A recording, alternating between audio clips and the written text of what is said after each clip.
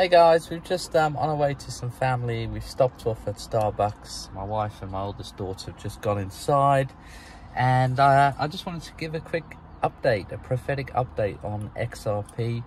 And I was praying about XRP the other day, and the Lord reminded me, funny enough, of cooking. And I've got a gas cooker at home, and I love to cook. I love to get the ingredients ready, put all the ingredients together, let the meal cook for however long it needs to be cooked before it's ready to be served.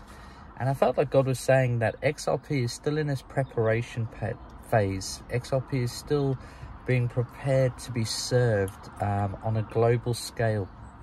And you know, the ingredients are coming together. If you want to use cooking as a prophetic image or metaphor, you know, XRP is working hard behind the scenes with strategic partnerships with other companies, organizations. They're in the process of getting that regulatory clarity. There's certain global events that are yet to take place, which will help pave the way for XRP's utility and use case in the financial sector, cross-border payments.